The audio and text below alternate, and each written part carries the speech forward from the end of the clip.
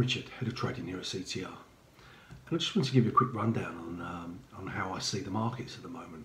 It's been an interesting couple of days that could be the start of something bigger that's about to happen. The last 2 or 3 months, it's all been about selling the dollar across the board against the euro, against sterling, Australian dollar, Kiwi, the Canada, yen, Swiss. That's all been the way of it. All the banks were saying sell dollars, and we've had a decent move. I think a lot of people expected 2021 to continue the same way, but over the last few days we've had some interesting moves, especially in the Aussie against the dollar, New Zealand against the dollar, and dollar CAD.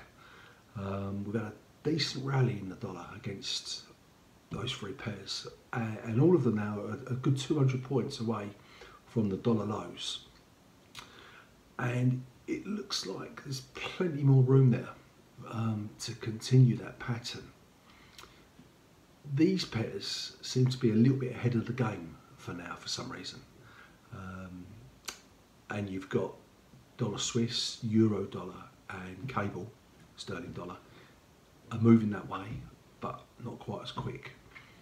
But them pairs are all approaching key levels where they could catch up and accelerate.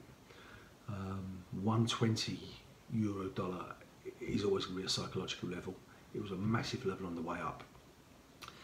If we can get close to that, there will be a lot of stop losses just below that level, and the market could magnet towards a break of 120. Dollar Swiss 89, 20, 30 level has topped out about 10 times. We're close to it now. If it breaks through, there could be some stop losses there.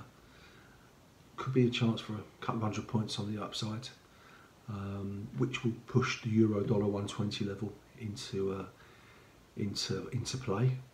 And cable sterling dollar. People have been, Brexit's out of the way, be long of sterling, make money easy. Obviously things are never quite as simple as that. The market is long. The market is long of sterling, clearly. The market is really short of dollars. And if everyone's short of dollars, it usually does one thing, and will, sooner or later will reverse. So I think there's opportunities here that keep an eye on the Aussie, the Kiwi, the CAD. They seem to be leading the show a little bit at the moment.